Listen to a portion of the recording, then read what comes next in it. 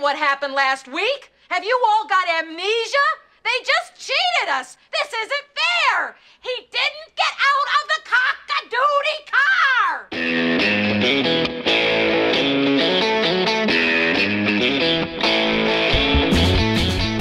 Hello and welcome once again to the Cine-Files, where this week we are continuing our exploration of Misery. My name is Steve Morris. I'm a filmmaker and directing instructor in Los Angeles, California. Hello, everyone. My name is John Roque. I'm a writer, producer, and host here in San Diego, California. And trepidatious about walking into or hobbling out of the ankling after we talk about this. Literally going to make the same joke. Yeah, it's going to be tough, Steve. It's so funny how that scene, and we're going to get to it fairly soon, and that one couple of frames, I should have counted how many frames it is, just leaves a lasting impression on you. Yeah. Forever. But before we get going, we wanted to talk a little bit about some of the things that are going on Patreon. Yeah, we had such a great time recently doing the live 300th episode celebration Q&A for our $10 and above patrons. That was so much fun. So many great questions that were asked by the patrons. And these are the exclusive things. We just did a watch along for Air Force One, and we're looking to do a watch along, of course, in November for a movie as well. So there's more and more benefits coming down the road for you all who have been patrons. But for those of you who maybe been on the fence, being like, well, I want a little more for my buck before I commit, we are absolutely working hard to create more things for you all to enjoy and more experiences for you who are patrons, so you feel like you are getting value for your patronage and support of us here on the Cine-Files. That's right. We got shorts, we got watch-alongs, we've got Q&As that we're going to do more often and more in a more interactive way, because it's a smaller group that's with us, our special supporters on Patreon. Yeah. And of course, there's always the opportunity to pick films that we're going to review. So there's a lot of exciting stuff going on Patreon. Absolutely. So thanks so much for staying on board with us. For those who haven't, if you want to come on board, you can go to patreon.com/thecine-files and pick a tier that works for you. And we can have even more fun together, which is always a blast to do here on the show, Steve. Absolutely. But right now what we're doing is we're jumping back into bed where we're trapped with a psychopath named Annie Wilkes. And where we left off, she had just been furious at Paul Sheldon because she read Misery's Child, saw that Misery had died, and finally revealed that she has told no one that he is there. Yeah. And the last thing she said as she walked out, and you better hope nothing happens to me. Because if I die, you die. Wow. Reminds me of my dating in my 20s. No, just joking. That's a tough thing to hear. Wow, for sure. But I love that this is the next stage of ratcheting up the tension and the terror, the horror that this man is in. It seems simple, but yet so devastating because it's something that you know is possible. And certainly it is the fear of so many people to be in a situation where they are dependent on a person who does not have their best interests in mind. Well, and this is the thing, is like I've said many times, I'm not really a horror guy. And this movie is exactly the kind of movie I love because it's such a great film. And the thing is, it's not based on jump scares. It's not based on crazy monsters. There's nothing mystical going on. Right. It is creating a very realistic feeling situation where you are stuck with Paul Sheldon trying to figure out, how am I going to survive? Yeah. And we cut from Paul, who is basically sitting on the floor in agony in his locked room, back to Buster, our sheriff, who is talking on the phone to Paul's agent and basically saying, there's nothing going on. We've checked his credit reports. We've got no new information. Nobody's seen his car. And while he's talking on the phone, we see Annie Wilkes' car in the background. And I think that connection, but that she's right there near our sheriff, is a key thing to the story. Absolutely. Keep how close. Those are great points in movies when you see how close the person chasing the person down is to catching the person or seeing the person, while the person just kind of drives on by or moves on by, and they don't quite catch him yet. And when last we saw Annie, she was absolutely terrifying and threatening. And now we cut to this extreme close-up of her looking down at Paul, who's on the floor. You poor dear thing. What are you doing on the floor?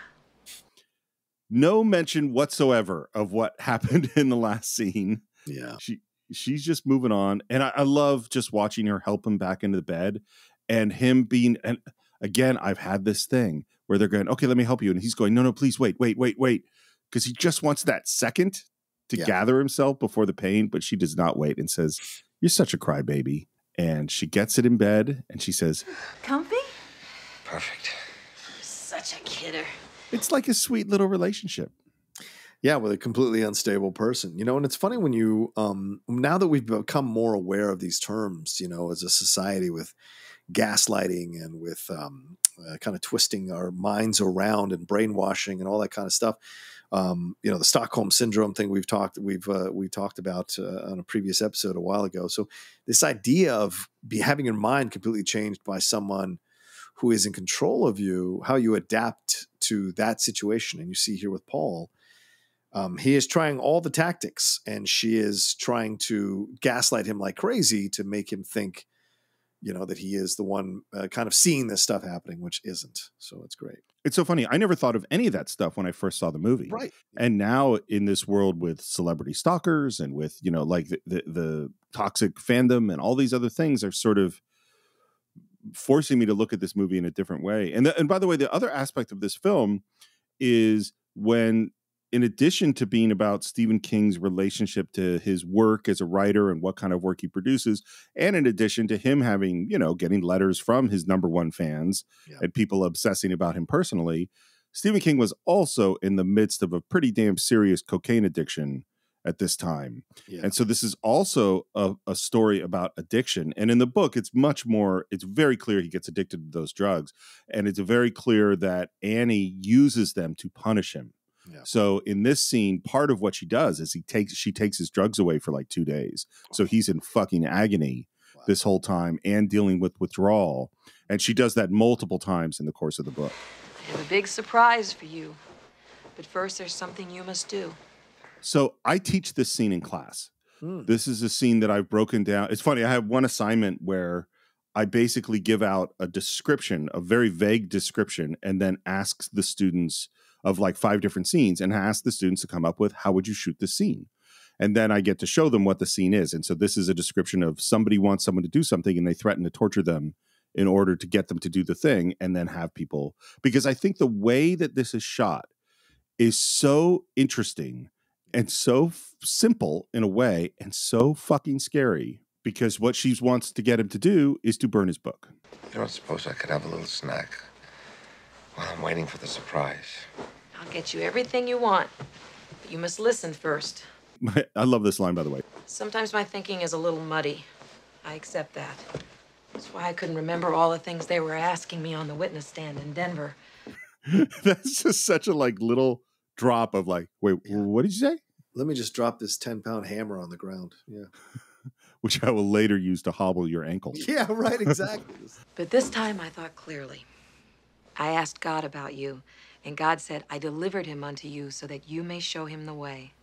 Dude, anytime somebody says, God delivered me unto them, it's pretty damn scary. It's unsettling, especially when they've got nefarious reasons for using the fact that God spoke to them. We're seeing that, in our world now, people saying that in interviews or social media posts that God spoke to them about this. And no, none of that is true.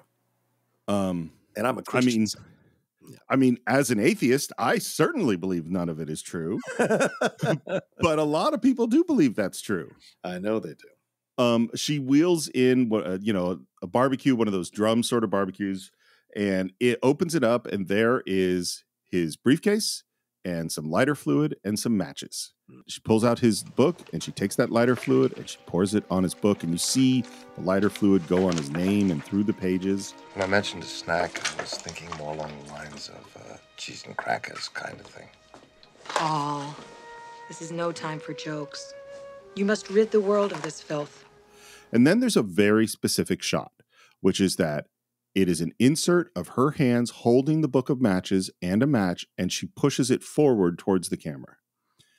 And it is so recognizable and odd, that shot. You know what I mean? It stands out in this very interesting way. I think every shot in this scene is selected. It's just fascinating. It's a way to bring you in and keep you at a distance. It's a very smart approach by Reiner here, by having it go into the camera, because we're seeing it through his eyes at times. The camera alternates. Sometimes we're watching them. Sometimes we're seeing it through his eyes. As you mentioned earlier, when he's lying on the ground, the camera is looking up and seeing her above him. In essence, we are him. So the combo of both is really deftly done by Rob Reiner to keep us close, but not close enough to help. And I think that's a great feeling for the audience to be in, to keep them in that state of suspended tension. And this moment, right here, this moment is so fantastic, because what's so quizzical about this scene is that Paul, he doesn't scream or yell or no, he just kind of rolls with what she's doing. And maybe there's almost a fatalistic approach from it. Yeah, it's stupid me to think that I could break out from misery. Like, how dumb of me. Of course, we're going to set it on fire. Of course, things will work out to the point where I would destroy the thing that could get me out of the misery writing business. And an obsessed fan is now going to turn me back into writing the misery books. I just love the fact that it's such an alternate decision by him and by Reiner to have him not react in such a strong way. Well, this is why I really love this movie. And is that, first of all, it really puts you in this position of him and going, okay, what would you do? Yeah. How are you going to get out of this? And I think that you could see the wheels continually turning with James Caan. That's what makes his performance so great, is he knows if he yells, that's not going to help him. Right. If he screams, it's not going to help him. He can't get violent with her. He's totally helpless. And so you see him thinking through, what the fuck am I going to do? How am I going to get myself out of this? And one of the things about it is, I think part of why I'm so drawn to this movie is it's an editor's film, is that this is reaction shot. He's very clearly showing you every single important detail. This is also why this is a Hitchcockian film, because Hitchcock always wants you to see, here's all the things you need to know. Yeah. The editor, by the way, is Robert Layton, and I think he does just a fantastic job. Agreed. You want me to burn my book? I know this may be difficult for you, but it's for the best. And you see him think, and then you see him come up with a lie. And we've talked a lot about lying on this show, and this is how I'm not saying just that it's a good lie, because the lie obviously falls apart, but that this is how you do lying in film, is you see him trying to come up with the thing, and then you see him trying to sell that thing to her, and you see the layers of him being upset because, of course, he it's not really true. It's really not difficult at all. My agent made dozens of copies. There's going to be an auction in New York. Every publishing house in New York is reading it now. So if you want me to burn my book, fine. You're not really ridding the world of anything. Now, does she know he's lying? Yes. Right from the beginning. I think so. Right from the beginning. She absolutely does. Someone who studies you that deeply is going to know all your tells. Yeah. When you're on interviews, I mean, she probably has watched everything possible or read everything possible on him. And being a nurse, she's probably heard people lie to her her whole life, about pain or about what they need or what they don't need. So she's attuned to that from the beginning, in my opinion. Then light the match, Paul. It's no big deal. So you've indicated. Do it. And then you see him hesitate, which of course blows the lie. And then she reveals it's just as you said. She saw him at an interview. She knows he doesn't make copies because of something she said to Merv Griffin 11 years ago. And now we see, that shot that's happened twice of her holding out the box of matches to him. Now she puts the box on his chest and she puts the match between his fingers, and they're just out of focus. And one of the things that they're doing is they play with focus. So sometimes you see the match in the foreground out of focus and Paul in the background in focus. Sometimes you'll see the match in focus and Paul out of focus, and all that's very conscious. And then what she does next and the way they film it is so fascinating that she starts pacing, and at the bottom of the frame in her hand, casually, I would say, you see her squirting lighter fluid on him on the bed. Can't you see it's what God wants? You're so brilliant, I would think you'd certainly be able to see that. Why do you think they put normally? Because again, my brain goes, well, I'd want that lighter fluid can in the center of the frame. So you're really looking at it, but that's not where they put it. They put it at the bottom of the frame. It's so that it ends up being kind of almost like it's not important. Why do you think the choice is to put it that way, to film? Well, I think it is important because the combo of it, you don't want to take attention away from what she's doing in terms of walking and the things she's saying, but having the lighter fluid, it works in concert, just like the spilling of the soup on the bed works in concert. Yes. When she is getting upset. So to me, that's both of those things are happening at the levels that they need to happen, because great tension is built from the fact that so many things are happening at once. You can't react to it. You're just kind of like overwhelmed by it all. And certainly that's what's happening to him now, because not only is he facing burning this thing that was going to break him out of the misery business, his only copy, by the way, which is everyone's greatest fear. I mean, writers lose their fucking minds when their files get corrupted or whatever from something they've been working on for years or for months or whatever. And then the other part of it, she is essentially throwing lighter fluid on him. Something could happen where he could set himself on fire as well as setting the manuscript on fire. And really, that's metaphoric and symbolic in so many ways, because setting the book on fire is in essence setting himself on fire. And so there's a lot of meaning in this scene for sure. So I want to go back to the lighter fluid in a moment, but do you know the Hemingway story in Paris? No, I'm only halfway through the documentary on PBS. The Ken Burns one. Well, they're going to talk about it, and I'm not going to get the facts exactly right, but something like Hemingway had been in Paris writing with his wife there for like a year, had all these short stories. He went on a trip or something, and then she was going to go meet him, and all of his short stories were like at their apartment, and she decided to bring them with her to him, and she lost them on the train. Oh. Like a year of Ernest Hemingway's writing or something like that. I don't have the details exactly right, but it's something like that. Well, and what's funny is he said, I mean, it's one of the worst things, and it, fucked up their marriage, and it's a big deal. But he also said like he became a better writer. Like, on some levels, maybe it was a good thing. Back to this lighter fluid. It totally relates to the soup. It also relates to the bottle with the urine that she was shaking over him before. Right. But what it also does is, because she's talking, it's like her head isn't aware of what her hand is doing. You know what I mean? And of course she is aware, but it's just so disconcerting. Yeah. I mean, she doesn't say, I'm going to light you on fire and burn you alive in this bed if you don't do what I say. She's just talking. We're put on this earth to help people, Paul. Like I'm trying to help you. And just watch James Caan's eyes and his taking this in and trying to figure out what to do. Please help me help you. And there's a long look, and he realizes there's no choice. There's nothing he can do. Yep. And he lights that match. And by the way, if I was lying in a bed covered in lighter fluid, I would not hold on to that match that long. I would be really scared. But I mean, as a creative, the self-destructive impulses are always there. And so him holding on to the match in a way, I think, works because... Do you think he's thinking about killing himself at that moment? Yes. Oh, because this is the end. That thing being burnt up is the end of his escape out of this life, That scene with him and Lauren Bacall is so essential in the movie when we see it in flashback earlier in the film. You see his desperation, that he never wanted to be writing these kinds of books. And so the chance to break out of it is so powerful. And in a way, this is almost like a Shawshank Redemption kind of film. He has to crawl through this snow-covered river of shit just to come out clean on the other side. Clean-ish. Clean-ish, yes, clean-ish. And then he tosses that match. It bursts into flames. Oh, my goodness. Goodness gracious. Again, we're back to that cutesy thing. Yeah. Drags the barbecue away, flames and embers are flying up. And by the way, what you're not seeing is that off camera, there are a bunch of crew members with fishing lines holding on to little embers, making them float around, because that's what we do when we're making movies. That's great. Finally, most of the fire goes out, and she pours water on the script. And her last thing she says is, well, isn't that a newbie mess? And then we hear the sound of a helicopter. Wow. Yeah. And they look out the window. And by the way, this is this thing I said before. 90% of this scene was shot on a set in a movie studio in Hollywood.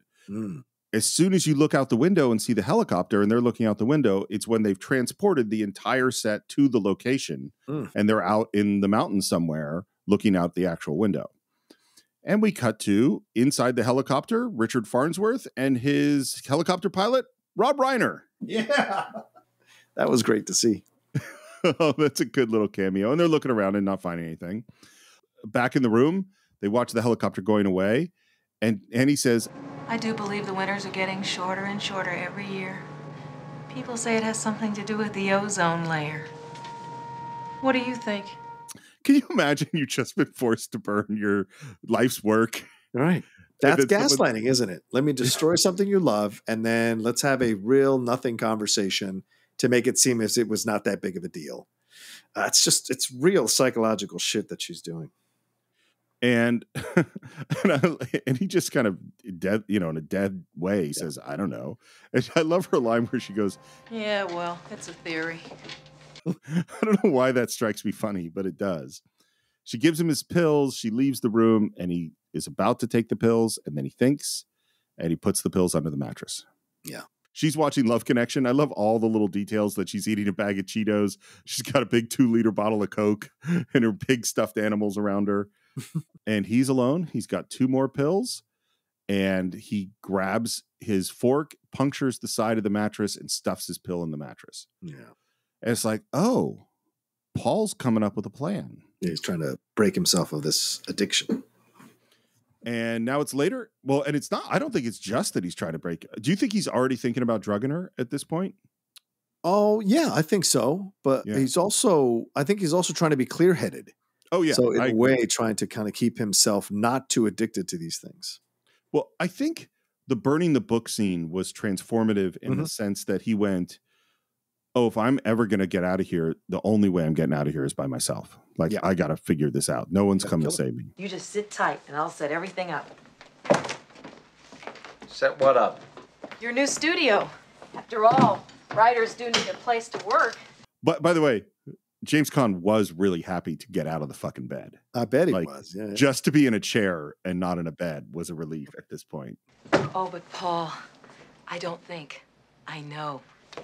Now that you've gotten rid of that nasty manuscript, you can go back to doing what you're great at. You're gonna write a new novel. Your greatest achievement ever. Misery's Return. It's just the level of craziness that Paul's in the middle of at this point. Yeah. You do understand that this is not the ordinary way in which books get written. I mean, some people might actually consider this an oddball situation. And she goes out to get something, and he looks down, and there on the floor is a bobby pin. Mm-hmm. Something he can use. Yeah. I got you this expensive paper to type on, and I got a great deal on this 50-pound clunker on account of its missing an N. Typing without an N is like, that's really hard. Did I do good? You did great. And then, and again, I think now the wheels are churning. And I think maybe it is because of what you said, that he's not on drugs anymore, that his brain is a little clearer. He says, there is just one little thing. I can't work on this paper. See, it's crassable bond and it smudges. And watching Kathy Bates deflate. And completely move to back to being the angry Annie Wilkes. Yeah. But mine cost the most. So I don't see how it can smudge. Come here, I'll show you. And I love, he puts a piece of paper in the typewriter, types the word smudge, and then smudges it with his finger. Yeah. And the flatness of the way she responds. Oh, it does smudge after all. Isn't that fascinating? And you could feel the danger signals. Yeah. And this is something that is definitely in the book where Paul can see, we're heading in that bad direction, and trying to get her to veer off at times as she becomes more flat and dead and disconnected. Anything else I can get while I'm in town? And I'm like, danger, danger, danger. Any other crucial requirements that need satisfying? Would you like a tiny tape recorder? Or how about a handmade set of writing slippers? And Paul's trying to calm her down. Annie, what's the matter? And then we're back in that place, man. What's the matter? I'll tell you what's the matter. I go out of my way for you. I do everything to try and make you happy. I feed you, I clean you, I dress you, and what thanks do I get? Oh, you bought the wrong paper, Annie. I can't write on this paper, Annie. Well, I'll get your stupid paper, but you just better start showing me a little more appreciation around here, Mr. Man. Slams the box on his legs and storms out. So what do you think that's all about, Steve? I think... Because he's not wrong. He showed her. She saw it for herself. It's not a lie, the smudging. She didn't know what paper to get him. Do you think this is an insult to her because she studied him for so long? How could she make such a simple fuck up? Do you think it's about that? Or do you think this is like she's angry that she has to go back out of town, or she not trust him? What do you think this is all about? I think it is exactly what she said it's about. Because I think in Annie's brain, she has walled off the ways that she has tortured him and kidnapped him and is a horrible person. And in her mind, she has taken good care of him. She's saved his life. Why is he so fucking ungrateful? Right. I really think she's not seen. I don't think she remembers slamming, or part of her brain won't remember that she slammed this box on his wounded legs. What do you think? No, I mean, to me, I think it's the feeling of rejection by someone you are have an unhealthy addiction to, and when you make a simple mistake like this, it affects you personally, and so your reaction is not, because you're not a stable person. You're going to react in an angry manner initially, and then turn it around on him. Right? This is more gaslighting. It's your fault, Mr. Man. You need to show me some appreciation. And Paul said it nicely. So this is all in her head, and it may be her inner voice that bashes her all the time, or makes fun of her all the time, or warps her mind all the time to do something like this, that is coming out in this explosion. Her inner voice that is so cruel. Well, and I'm assuming that even when not dealing with a total psychopath, you've had an argument with someone who asked for proof on a certain thing, and you proved that you were right pretty clearly, and they do not accept the proof and are just continue to be pissed off and yell at you and ignore the thing that they asked you to show.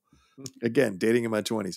No, this is essentially a lot of Twitter battles that I have. So yes, I agree. Yeah, that's absolutely true. You can show them stuff, but some people are so dialed into the lie that they've believed, or dialed into the thought patterns that they need to function, that they are unwilling to possibly question their stances on things. And I think that's, it's unfortunate, and it's sad to see sometimes, because being challenged to what you believe in is a way to kind of expand your mind. Yeah. And in this moment, she could easily have been like, okay, my mistake, I'll go get you the paper you want. But she reacts strongly like this because she's embarrassed. Now, did he do this whole paper thing in order to get her out so he could get to that pin? No, I think he was right, because obviously he'd smudged. He's probably never used that paper, because he probably tried to write something one time and it smudged. And you know how particular writers can be. So this is something, when he saw that, he knew immediately, I think it's both. I think he definitely doesn't use this paper. He doesn't like this paper, but I think it's all about getting her out of the house so he could pick up that bobby pin. So maybe it was a godsend of a moment in that, for lack of a better term, So I want to talk briefly about screenwriting, because it's something, it came up, I think, in our last Q&A, where someone was asking a screenwriting question, and it suddenly occurred, I don't think I've ever talked about this, which is that people tend to think about screenwriting as I'm writing all the dialogue. Yeah. But screenwriting is writing a whole bunch of stuff, and frequently it's writing the action, and there's all these weird challenges of writing screenplays. One of which is that neither directors nor actors generally want to be told exactly what to do or exactly what they're feeling. Like if you got a script that said your character is deeply upset, weeps, brings his right hand to his face, covers his face, and cries because he's thinking about this and this, and that, you would be like, fuck you, screenwriter. Like that, you wouldn't, I'm assuming that you would not like that. Yeah. And directors don't like a screenplay that says camera cuts to a 22 millimeter lens as it pushes in on their face. Yeah. And then, directors don't want that either. And so but you do have to describe most of the things that happen, and anything that's critical to the story is usually in the screenplay. Yeah. And so much of this movie are little things that are done that are critical to the story. And so, and the other thing is you want to actually make your screenplay entertaining to read, which is hard to do because a screenplay is not the most entertaining format. Yeah. And you always have to keep the length down. So, because the assumption is that it's something like a page a minute. So, if you wrote all the details you wanted and your screenplay was 300 pages for your 90-minute movie, no one's buying or even reading that fucking screenplay. And so there are all these pressures. And so I wanted to talk about what William Goldman does and does so well. So first of all, he gives tons of credit to Stephen King. He thinks Stephen King's a genius. And he says a lot of the really good ideas of stuff that's happening come directly from Stephen King. But now we have this moment where Paul is going to just reach down and try to pick up that bobby pin. Right. And I found the screenplay. And this is how it's described in the screenplay. Oh, okay. He says, Paul, as he moves towards the bobby pin, or tries to, it's brutally hard for him. The chair moves half a foot, stops. Paul strains again. Another foot, stops. Another. Cut to the bobby pin. The wheelchair is beside it now. Paul reaches down for it. Can't make it. Tries again. Can't. He takes a deep breath, forces himself to bend, ignoring the pain. The bobby pin is in his hands. That is a great description of a little bit of action. Yeah. And the thing is, and if you watch the movie... Kato. Yeah. Yeah. Well, this is like one of the techniques I like, and actually William Goldman doesn't do this. I tend to put things that in my mind are different shots on a separate line so that you can see the specific actions. Oh, interesting. There's all sorts of little tricks that people do. Like, for instance, he has the cut to, and he says the bobby pin, and the bobby pin is in capital letters. And part of that is for the prop guy to spot that and know that he has the bobby pin. And it's also, this is planting. So I wouldn't say cut to high angle on the bobby pin with this lens. That's telling the director what to do. But cut to the capitalized bobby pin is giving the director a clue of what I want them to do without telling them what I wanted them to do. Like, for instance, if I wrote a direction that said, John is absolutely terrified and his hand is shaking as he reaches for the bobby pin, I would not think that was a good direction. But if I said, John focuses to steady his hand and keep it from shaking before he reaches for as he reaches for the bobby pin, I think that would be a better direction. Because one, I told you, I made it you. I told your character how you were feeling and what you did. And the other one, I gave you an action to overcome, stop my hand from shaking, And those are the things that screenwriters spend a lot of time trying to figure out how to write so they're clear, but not too specific, It's a weird challenge. No, I'm sure it is. Yeah. And by the way, how William Goldman approaches this is he said he read the book. He reads, if he's adapting a novel, he reads it over and over again. And each time he reads it with a different color pen. And he writes notes, either circling lines or writes notes in the margin. And then he reads it again, now with the blue pen. Now he does it with the red pen. And one thing he knows is as he pages through the book, if there's a page that has a whole bunch of different colored pen marks in it, that scene's probably got to be in the movie. Wow. Because it's one he went over a lot. Right. So he grabs that bobby pin, he goes to the door, he puts it in and drops the bobby pin. And it's all the little details, man. It's all the little now he has to try to pick that thing up again. Yeah, great tension. Picks it up, and I love that as he's trying to pick the lock, he goes, "Come on, you've written about this, I'll do it." And then the joy when it actually works is so great. And again, I'm going to read, now he has to get out of the door. And I'm going to read one more piece of description from the screenplay. Okay. Paul trying to get out of the room, but it's a bitch because in order to get to the lock, he had to move the wheelchair up to the door. And in order to get out, he's got to maneuver it out of the way of the door. And every turn of the chair's wheels is an effort for him. He works at it, but his energy is failing him. He's pale, perspiring. Finally, he succeeds, barely forces his way into the hall. It's good screenwriting, man. Yeah. There's a reason that William Goldman was one of the best. Yeah. All right. He comes out. This is so Hitchcockian to me. We don't know when Annie's coming back and all the little details of him going through this room. Yeah. Getting a little more background on her. Yeah. Yeah. Finds another locked room. Can't get out that way. He's wheeling forward. He sees the phone. There's a jump cut to the phone. He goes over quickly to the phone, dials 0, picks up the phone. It's an empty shell. By the way, Rob Reiner says he feels like this is their one cheat in the movie, that they couldn't figure out how to get away with it. That doesn't really feel that realistic, that she has no phone. Yeah. But this is this is, you know, what they had to do. Right. And then we cut to Annie, and she's walking out of the store and with a paper, and she gets into her Cherokee and she's heading back. The thing is, we don't know how much time has passed. We don't know how long it took her to get to the store. So we don't know how much time Paul has left, but we know she's coming back. Mm-hmm. And then Paul is wheeling through this very cluttered, very well decorated for Annie room. Mm-hmm. And there is a little tiny ceramic penguin on the corner of a table, and his foot hits it. And the shot of him catching that thing, and he puts it back, and we go, whew. And we don't know that he's put it back the wrong way. It's a great, quick seed that is planted in that moment. Yep. And we see Liberace is one of her heroes. And then we see this basically altar to Paul Sheldon.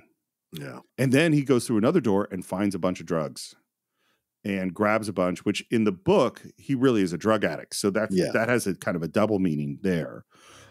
Then we see Annie driving, and the music is ominous, and the music is building. He opens up the door to the kitchen and sees another door on the other side and starts to roll forward and can't get through it. And then you see him pull his feet off of that wheelchair, and you go, oh no. Mm-hmm. He drops him to the ground, and he is crawling across the floor. And Annie is coming back. This whole sequence is so tense to me. Yeah. And he tries to open up the door. That door is locked too. And then he sees the knives, and then we hear the car coming and go, oh, shit. And now the music is really going, and he's dragging himself across the floor and pulling himself into the chair, and she's parking the car. He's racing through the house. She's walking up, and it's just all the shots. Every single shot and pacing of this is so well done. It's so perfectly constructed. And as he's going through, he realizes he's left the door open, so he goes to close that door at the moment that she drops a ream of paper. You know what I mean? It's like all those pieces. And apparently this took a long time to edit because it's like, well, yeah, because it's figuring out, well, exactly where is she at which moment? Yeah. You know, and getting it exactly the right distance so the timing all feels right and the tension keeps building is really hard. Yeah. And he gets through the door. He's locking it with a pin. It's intercutting to her coming in. Paul, I've got your paper. And she's walking towards him. And just as she's opening the door, he realizes that his little pack of pills in his waistband is sticking out. And as she comes in, he covers it. And he looks terrible. Paul. I love the way Kathy Bates says this line. You're dripping with perspiration. Your color is very hectic. What have you been doing? And this moment, because you're like, oh, fuck, what's he going to say? And what he says is the perfect answer. You know damn well what I've been doing. I've been sitting here suffering. I need my pills. I think this is such a brilliant lie because he is using his vulnerability to lie to her. It also makes her feel like he needs her even more, he needs her even more, which in essence is what she wants. By the way, so in the book, she had been withholding pills from him at this moment. And so when he found the pills in the bathroom or whatever, he took 4 of them because he was in so much pain and he's a drug addict. So now when she comes in and he does this lie and begs for pills, he takes 2 more. So he's high as a fucking kite after this scene. And the vulnerability and pain that James Caan shows in this is really great. Yeah. I want my pain to go away, Annie. Please, make it go away. Now, William Goldman says that she saw the penguin in the wrong position right in this scene and already knows that he's been out. Yeah, I would agree with that. I didn't feel that way, but I mean, it makes, Yeah, too much of the film is how can I say this?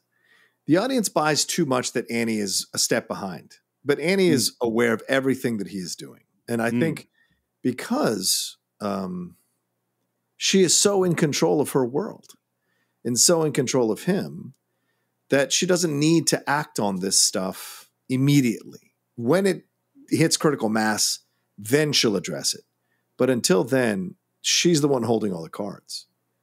And she knows it.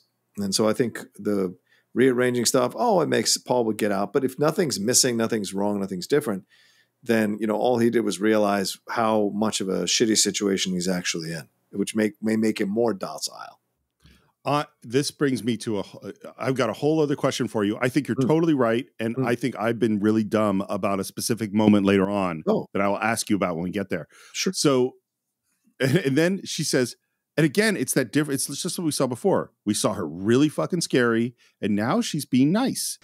And I'm absolutely certain the main reason I've never been more popular is because of my temper. You must be so mad at me. The truth now. And I love that he goes, well, you know, who doesn't let off a little steam every once in a while?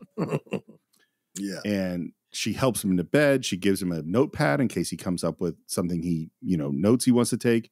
And by the way, the shot of him offering the notepad is exactly the same shot of him offering the box of matches. Oh, okay.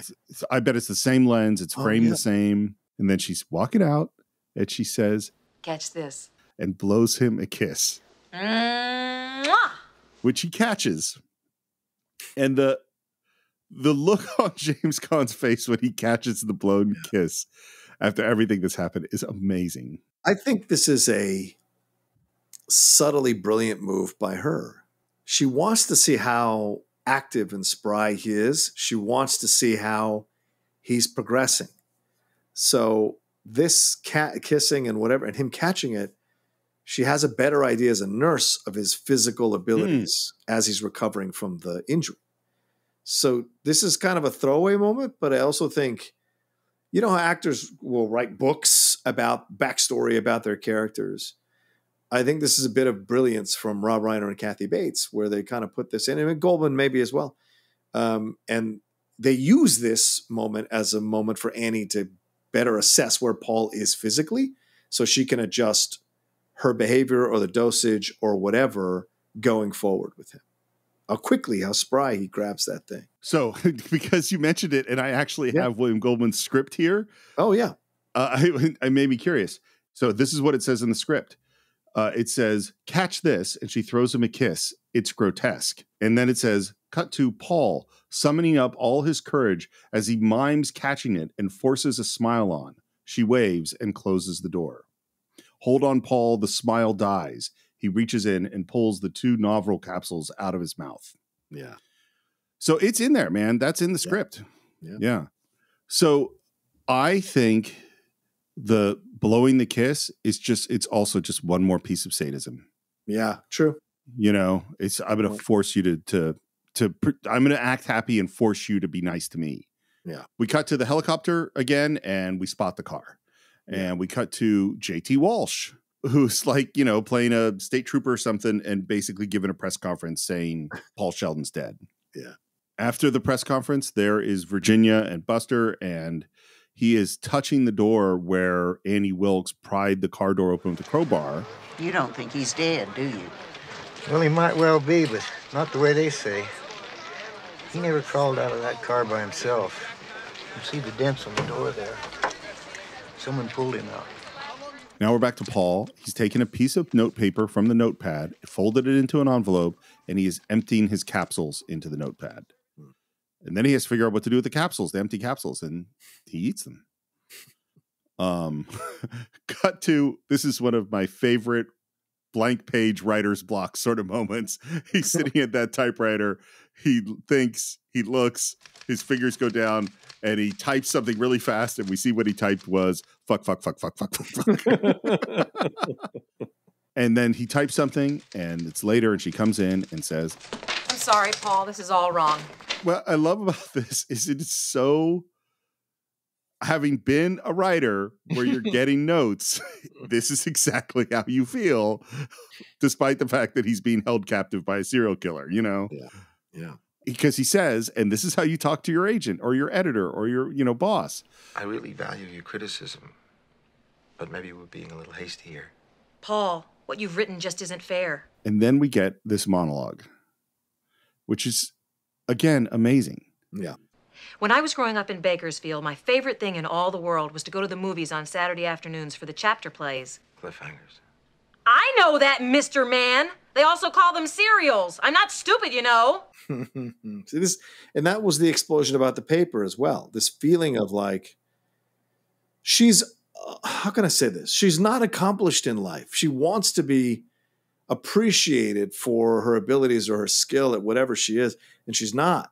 So this explosion of Paul about the paper, this explosion here when Paul corrects her about it, it's a super frustrating moment because it implies that in her mind that she's dumb, and that's a massive crime for her in her mind. So to explode at Paul in this moment and be like, I know that. I'm not stupid. That's that. Yeah. It's trying to reclaim some kind of power in the situation. And so what she says is that in the chapter play, it's like a guy gets trapped in a car and there's no way to get out and there's no brakes. They push him off a cliff and car bursts into flames. And that's the end of the cliffhanger. And the next week, you better believe I was first in line. And they always start with the end of the last week. And there was Rocket Man trying to get out. And here comes the cliff. And just before the car went off the cliff, he jumped free. And all the kids cheered. But I didn't cheer. I stood right up and started shouting. I love everything Kathy Bates does, but particularly her doing the voice that she did as a kid. This isn't what happened last week. Have you all got amnesia? They just cheated us. This isn't fair. And the camera is pushing in on her just totally crazed face. And she goes, he didn't get out of the cock-a-doodie car. Both Rob Reiner and William Goldman made a point of saying she is absolutely right. She's insane and crazy, but this is bad writing. And this is when Rob felt bad about the phone and saying, hey, that wasn't really fair. That's he didn't get out of the cock-a-doodie car. Is that a good movie shouldn't cheat the audience. Yeah. By the way, one thing that occurred to me only since our last conversation, we just had that scene where they're looking at where Annie crowbarred the car door open. And I suddenly went, oh, shit. Paul didn't get out of the cock-a-doodie car. You're right. He was dragged out. Good point. And the other thing that I thought about is that this is all a movie about, or a book about a famous writer who gets in a terrible car accident where his legs are really fucked up. That's what's going to happen to Stephen King about 10 years after this movie. Oh, that's a good point. Yeah, that's right. He gets hit by a van. Yeah. By the way, there's some very interesting, if you read the Dark Tower series, there's some interesting stuff about that van. He also talks about it in the On Writing, his incredible book on writing. Oh, yeah. Definitely well worth reading. They always cheated like that in chapter plays. But not you. Not with my misery. And then she gives him the reason from the previous book, like what she said actually doesn't make sense. Yeah. And she exits and he kind of shakes his head. And I literally wrote, like, there's this weird way this is fucking funny. I mean, sick and horrible, but like as a writer, like you're still dealing with notes is just funny. King always throws in a little bit of dark comedy in his stuff. He's watching her read. Have you ever, I know when you were writing like articles for Collider, did you have to sit in the room and watch someone read your stuff while you were there? No, God. No. It's the worst. It's the worst. Because you can't stare at them because that's rude. Yeah. And so you try to find ways to amuse yourself. But all you can think about is what page are they on? They get to the thing where I said that, Just send me the notes. Just send me the notes. I couldn't watch someone read my shit. That would drive me insane. Is it fair? Should I continue? You better. And she is enraptured with what he wrote. By the way, in the book Misery, he writes a lot more. You read a lot more of Misery. There's like, whole sections where you're reading what Paul's written. That makes sense. That's a good counterbalance to break the tension. Yep. Will she be her old self now that Ian has dug her out, or will she have amnesia? Have to wait. Will she still love him with that special, perfect love? You'll have to wait. Not even a hint? She's clearly a person who suffered arrested development along the way. Yes. Right? Where? Have you ever thought about where that was? I mean, because clearly, and I say this, she was an unstable person if she was standing up, yelling at the screen, even as a young girl. And looking around, I almost see a girl with like obviously she's probably a heavyset young girl with the hair kind of not fully, combed or whatever, because her mom probably couldn't care to comb it. And she's trying to stand up. But once again, that moment when she's standing up to yell at everybody, she's trying to say, I'm intelligent. I'm smarter than you. You can't. And there's right and wrong. There's right and wrong. Morally wrong. So do you think that maybe I don't know if this is in the book because I haven't read the book in so long, but was there a moment where she was sexually abused at some age or something like that, or something horrible happened to her because of bullies at school or whatever, because she's caught in that mixture of nerd rage and then romanticism. And it doesn't make sense. Those two things don't go together in the same package. So I wonder what that, when that happened to her, because these are such, when you're looking at 2022 eyes, there's so many signs here to explore rather than just writing her off as crazy. There's so much more to explore here with her. So, I actually think that nerd rage and romanticism do go along, because I don't think you get to nerd rage unless you really, really love the thing that you love. Unless it's really special to you. You don't think so? No, I don't think so. No. Because romanticism in its pure form is about believing in the power of love and its effect on you. But you cannot believe in the power of love if the other side of you wants to set everything on fire that threatens that. Those two cannot work together. No, we're using different romantic to be, it's a different term. For the way you said it, for that definition, I totally agree with you. Yeah. What I'm saying is like the romanticizing this thing that you love, right? That you've made it so central to you and so important to you that when it doesn't, So wonderfully, we're both right. Isn't that fantastic? Yes, exactly. Well, and the other thing I'll say is I don't remember anything specifically from the book, but I do know that Kathy Bates and Rob Reiner had long conversations, and they did make the decision that she had been abused as a child. Oh, yeah. And that's where that came from. That makes sense. That absolutely makes sense from the way she plays it. Her Misery's Alive dance and spinning around is adorable. Yeah.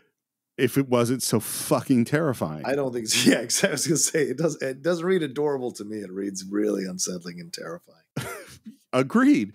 Oh, Misery's alive! Misery's alive! Oh, it's so romantic. Oh, this whole house is going to be filled with romance. I'm going to put on my Liberace records. There's a great symbolism in Liberace, isn't there? A guy who hid his homosexuality that was so obvious now in retrospect, but back then people didn't want to believe. He fought against it. He made it very clear he wasn't, even though he was, and was having relationships and all of that. He never, I don't think he ever admitted it while he was alive. Not publicly, no. Yeah, not publicly. So just like Annie, there's hiding this other personality behind this character of hers. I think I've said this at some point before on the show, but it's worth saying again, is that in the 50s, Liberace got way more unsolicited marriage proposals than Elvis. Yes, believe that. You do like Liberace, don't you? Whenever he played Radio City, who do you think was right there in the front row? Was he in the front row for Liberace? No. Of course not. Not Paul. But he's found this new tactic he's going to use. Yeah. And then, again, this is all part of Paul's strategy, is he asks her to celebrate Misery's return by having dinner with him. Yeah. Oh, Paul. It would be an honor. We're back with Virginia and Buster. I won't go into the details of the scene, but he's come in with a whole bunch of Misery books because she wants to find out what Paul Sheldon wrote about. What do you expect to find? A story about a guy who drove his car off a cliff in a snowstorm? You see, it's just that kind of sarcasm that's given our marriage real spice. I love them. Yeah, they're a great couple. She's dressed up. We're sitting down to dinner. He's complimenting her on her meatloaf, which she put spam in, and secret ingredient. Yeah, pours her a very big glass of wine. Let's do this right. Do you have any candles? So she goes off to get candles, and when she's gone, he pulls out that little pouch he's obviously been working on for a while. Yeah, mixes it up in her wine, puts it back down, and she comes back in. To Misery and to Annie Wilkes, who brought her back to life. And they clink glasses, and then she hits the candle, and in reaching for the candle, she spills her glass of wine. Oh my God, what have I done? And the cut to James Caan's face. The utter deflating look on his face is incredible. He has spent days, hours, minutes that probably felt like hours, seconds that felt like minutes, planning this whole thing out, and didn't factor in her awkwardness or clumsiness or any of that. And it all comes to bear here. It comes crashing down. It's a great, great moment. Well, two things about this. So the first one is, and it's not just that, he's toughing out his pain because he's not taking his pain meds. Good point. And in the book, it's clear that he's an addict, so it's really tough. But this was actually the question that occurred to me, and you kind of already answered it, is when you said before about the penguin that, oh, she's obviously knows and she's many steps ahead of him all the time, is I suddenly went, wait, holy shit, is John saying that she knocked over that glass on purpose because she knew he was trying to drug her? 100%. So it wasn't just her being awkward. She's not stupid like she said, like she's worried that everyone thinks she is. She's not. She is smart at this. She is smart at this. And I think if she's been drugging babies and fooling parents and fooling judges and lawyers, do you think Paul Sheldon is a match for her? No. And I think she knew when he sent her out to get paper, I think she knew what he was going to try to do. And we don't see her checking the house. It's all left to our imagination. Yeah. So she could have very well checked the house and all of that jazz and seen the penguin and was like, oh, well, he got out. Let's see what he does. And then been aware of him not taking it. Because if you don't think she's aware of how he's reacting by not taking the pills, like she's a nurse. Her job is to monitor the person and how they're reacting to the medication and to the things, your drugs you're giving them. So she's just logging all that in her mind. I think Paul overplays his moment by thinking she's stupid, by inviting her to dinner and all of that. He thinks he's smarter than her. In a way, you could look at this film as a bit of misogyny because he, as a man, thinks he's smarter than her in this situation. And yes, she's unstable and whatever, but he thinks, oh, this is just a crazy woman. I know how to deal with crazy women. I'm going to do this and this and this and trick her into this and this and this. Right? But she's much more smarter than he is. And she's aware of everything. And I think she knows that's why she steps out. I think she does all that stuff. The second he asks her to dinner, I think she knows that he is trying to play her. And so this whole thing is a charade, but she's going to go with it because fuck it. What else is she going to do? Watch Love Connection? She's going to have this fun with Paul Sheldon and her saying, oh, I'd say, which leg you going to pull me? This whole aw shucks game she's playing, it's all lies. It's all lies. And so in that moment, I think she absolutely knocks this over just to see how he might react. So first of all, in my mind, it was always an accident. And so I actually think it's way better. In your version of it is way better. I'm curious how many people watching thought it was an accident and how many people watching thought it was one more way that she was torturing him. Yeah, I was going to say, it goes along with what you said earlier, Steve. She's a sadist. Oh, yeah. So what's even more satisfying for a sadist than giving you hope that you can get out of the situation, that you're smarter than they are? There's nothing more satisfying than closing the door on that right in your face to deflate you even more and to make you even more dependent on them. It's classic. No, I've totally shifted to your perspective because it's a better movie. Right. You know what I mean? Yes. Like your version is a better movie than my the movie that was in my head. And I already thought my movie was great. So what is the final moment? They lift up their glasses and she says, to misery. To misery. Which has a double meaning now. Because she's toasting his misery. Yeah. Yeah, at least double. Right. Good point. At least double. Yeah. And then we cut to an absolutely stunningly put together montage of Paul writing. And this is Barry Sonnenfeld and Rob Reiner looking really closely together. And I highly recommend you watch this montage and try to figure out how they did it. Because what I think they basically did is they put James, because it's basically going to cover a long period of time where he's writing, and we're going to go from chapter 1 to chapter 5 to chapter 35 to almost finishing the book. Right. We're going to see James Caan get healthier, and his legs get stronger, they get lowered down. We're going to see time pass, and we're going to see him in different outfits as he's doing all this. And so what I think they did was they said, okay, this is a weekend, and they set up his injuries and his clothes for that. Right. And they did a tracking shot, they did a push in, they did a close up, they did a whole bunch of different shots in one set of lighting. And then they changed his clothes and they did the whole thing again in a different set of lighting. And then they changed his clothes and did the whole thing again. And it's probably James Caan City. That's probably 2 or 3 days is my guess. Right. It's a lot to do all this. Yeah. And it just pass after pass after pass. And then it's a lot of time editing it together because you'll see there's these dissolves during it. It's really, really interesting. This was complicated. It took a long time to figure out. Yeah. And the other thing, it's later on, and we see him lifting up that typewriter, doing presses, trying to get stronger. And then there's this shot of her looking out the window at the rain, and she just looks. It's that dead emptiness from Annie. She's in that place. Which was really scary. Yeah. When you first came here, I only loved the writer part of Paul Sheldon, but now I know I love the rest of him too. Man, love is scary when someone speaks about it like this. I know you don't love me. Don't say you do. And I love this line. I think it's a great line. I think it's great the way that she says it. You're beautiful, brilliant, famous man of the world, and I'm not a movie star type. This is her inner insecurity coming out in a weird way. It's so unsettling because even when she's being vulnerable, she's scary. She's even more scary when she's vulnerable. Because you see all the emotions that are gone.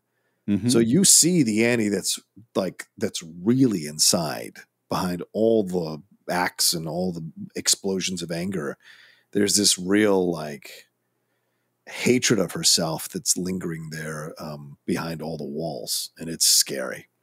Well, and this next line is a line that my guess on some level, most people have felt, not the psychopathic killer part of it, but something like this on some level, which is where she says, "You'll never know the fear of losing someone like you if you're someone like me." Because most people have probably been in love with someone that wasn't into them, or, had a relationship falling apart when they didn't want it to fall apart. And it throws you into this insecure, sad, lonely, place. Yeah. And she is in a terrible version of that. Yeah. And we talked about lying before, and Paul's going to try to lie to her now. And what I love is that it's really clear that he's lying. Yep. Why would I leave? I like it here. That's very kind of you. But I'll bet it's not altogether true. And then she looks down, she reaches into her pocket, and she pulls out a gun. I have this gun. And she dry fires it. Sometimes I think about using it. It's so fucking scary. Yeah, it is. I better go now. I might put bullets in it. Dude. I think it's great. She's being vulnerable. She's being honest in that moment. So much so, because she's so in control that she can do this. You know what I'm saying? She's so aware of it. And I think that's what's so great to see, is that she's aware of how much power she has in the situation. So she is going to mess with him a little bit, just pulling the gun out. Just showing the gun is enough. You know what occurred to me as I was watching it this time around? What if that whole thing is an act to give him hope? The whole thing where she's, oh, you're going to leave me and you're going to do this and you're going to do that. And I think once again, Paul misplays the situation. Paul acting as if he's going to be all about her and shit.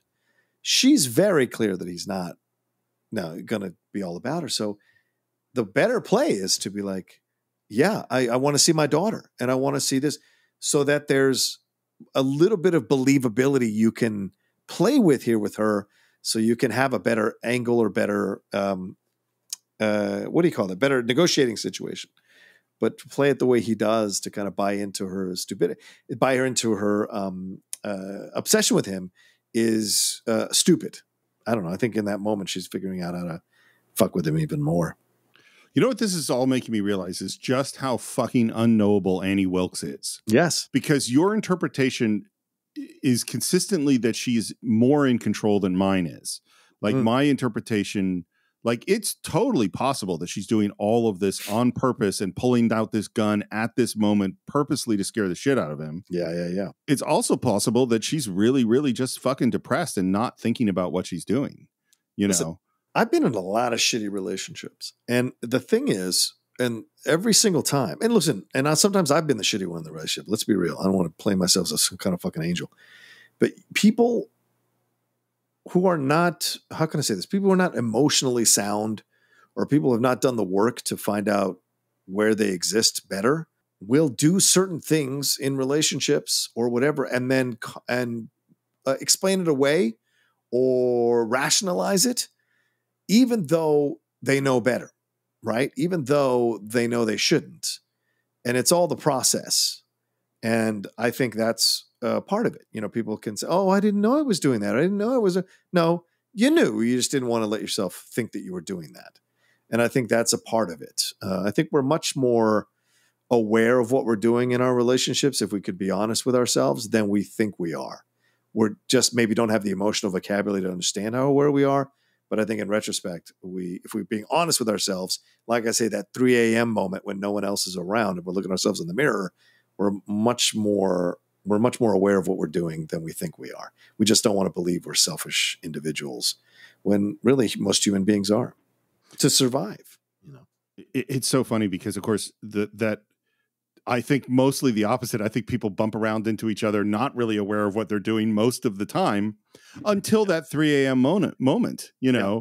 And then they frequently will maybe have that moment of like, oh shit, I guess I do that thing, and then promptly fucking forget it. Yes. And go back to doing that fucking thing again, Either way, the results, either my way or your way, the results are the same. Yeah. I mean, I had a situation where I had sort of a long-term conflict with someone and had explained myself really clearly about this thing that this person did. Oh yeah. And I finally had to go like, oh, they're never going to hear me. Like they're not capable of hearing this thing that I'm trying to say. Yeah. So she's gone. Yeah. He hears her drive away, and he makes it to the kitchen and pulls that knife.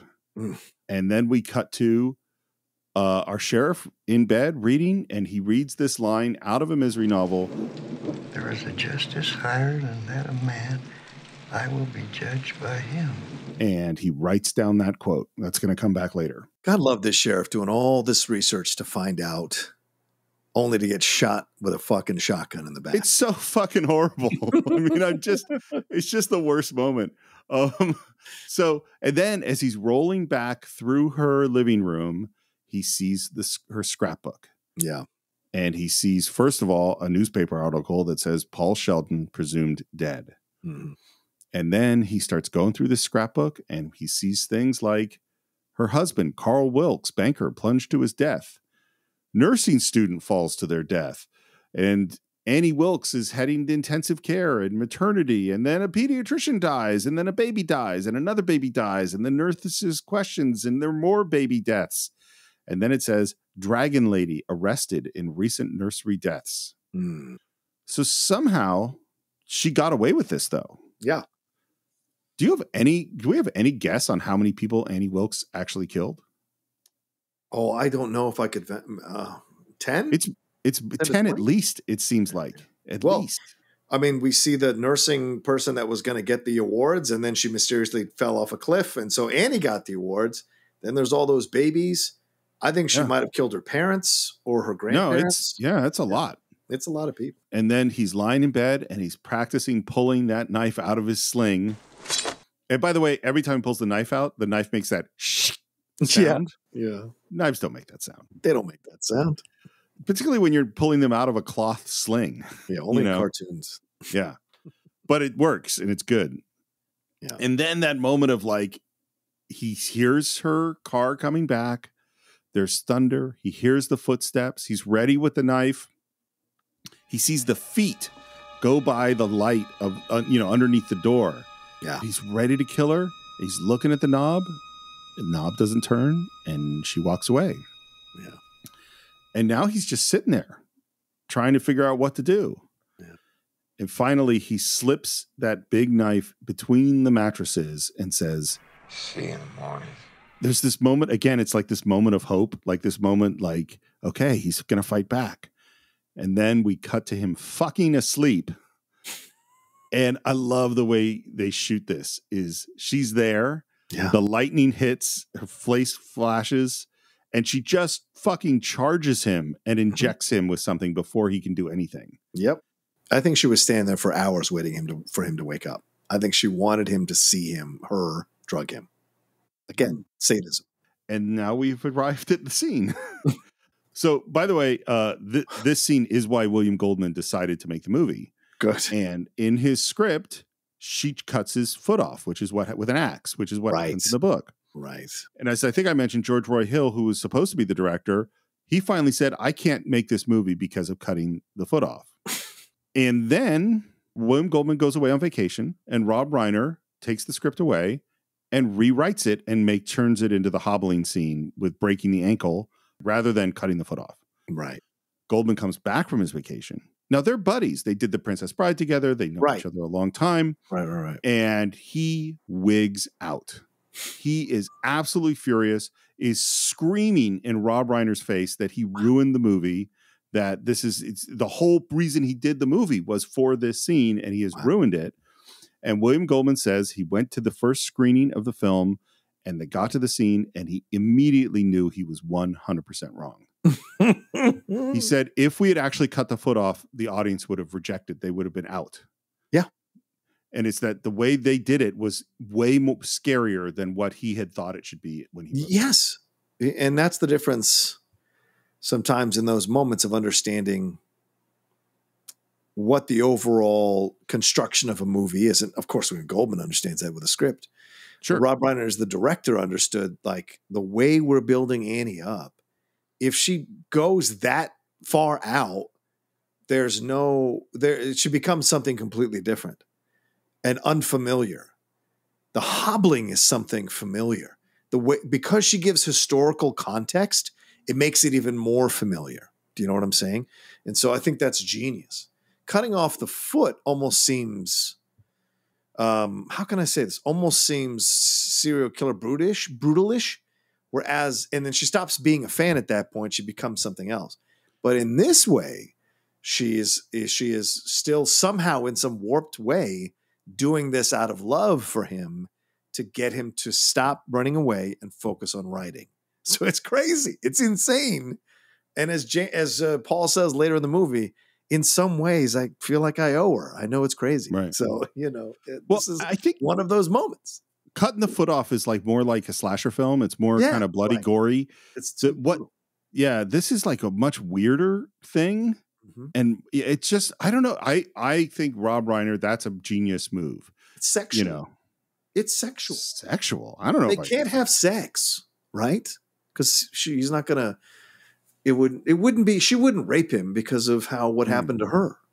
So, how can I keep him where he needs to be? How can I make him even more devoted to me? Oh, I'm doing this for. She even says this. I think I'm doing this for your own good. Oh yeah.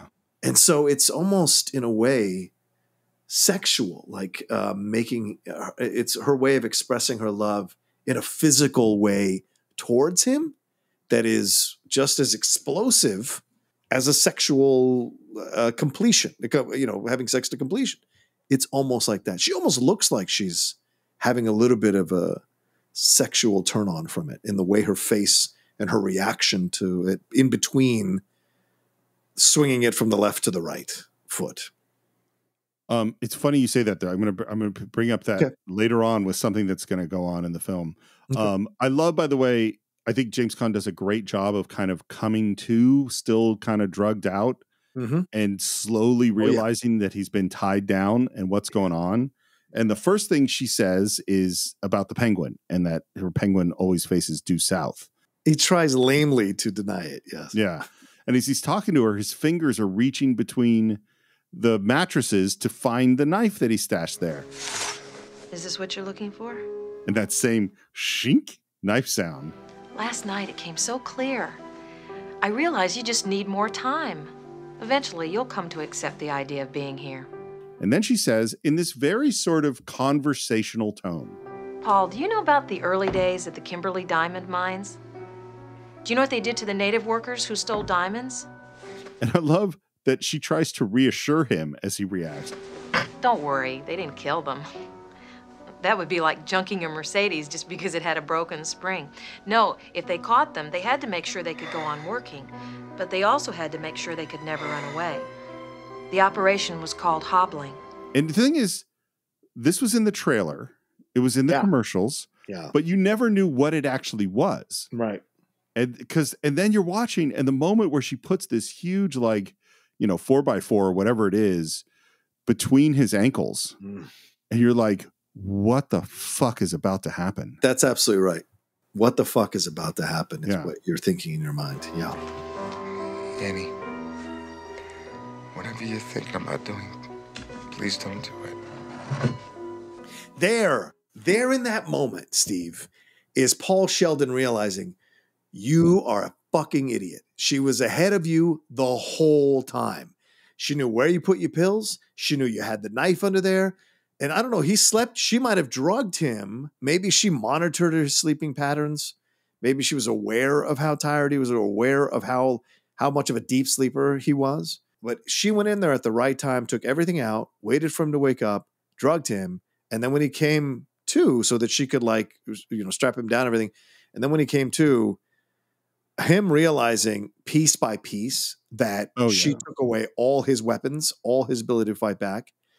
And there is Paul Sheldon begging for his life, in essence, in front of Annie. And that's why I think it's sexual. She has him so vulnerable, and she takes him, so to speak. Yeah. Well, and just him begging and pleading and her saying, trust me, and being so sort of calm. She knows exactly what she's doing. Yeah. And this might be mirroring what happened to her when she was raped by maybe an uncle or her own father or an older brother or a cousin. Sure. Where she's the one lying on the bed, prostrate, maybe even tied to the bed. And the person is confidently walking back and forth, saying, it's going to be fine. I'm doing this for your own good. You're going to enjoy this. It's for the best. That kind of thing. So in a way, she's almost reliving her trauma, but she's the one in control. I love the way she sort of steps out of frame, very calm, lifts up that big sledgehammer. And this is, by the way, it's a prosthetic, and they built it in the special effects department. I don't give a shit. It looks so real. It was funny. I heard a Kathy Bates interview where she was just like, she was really just thinking technically about not messing it up. Right, of course, because you're swinging something like that. Yeah. Yeah. And I just, I mentioned before, I wonder how many frames it is. Well, as we've been talking, I managed to count it. The whole shot is 19 frames. Wow. It's 24 frames a second. So it's just under a second for the whole shot. From the moment she hits the foot to the cut is 6 frames. So it's only on screen for a quarter of a second. And it is so fucking horrible. Yeah, man. It's for the best. Annie, please! Almost done. Just one more. Oh, just the angle that it goes to. And I'm a guy I've twisted my ankle 3 or 4 times playing basketball, like bad. Yeah. Yeah. So, and I'm sure you've done it in martial arts. It is volleyball once. I had it. Oh, volleyball. Oh. Yeah. Even now, as we're talking about it right now, I'm getting like reliving the feeling of it all, because it absolutely goes up my hamstrings to my balls. Like it's that kind of tingling sensation of like things falling out from underneath you. And that's what it feels like. Those ankle injuries were so horrific for me. Like the screams and the yelps that I would yell out when it happened were just because there's always unexpected, and it's just fucking brutal, man. And it makes you feel light down there, like going over, like in a roller coaster, going over a huge mountain in a roller coaster. That's what it feels like. It feels like your balls completely drop out from underneath you, man. And so every time I watch that scene, it just fucking decimates me like that. Well, and let's add this to it. So you just sprained your ankle playing basketball, and then someone says, "Now, almost done. Just one more." Just one. No.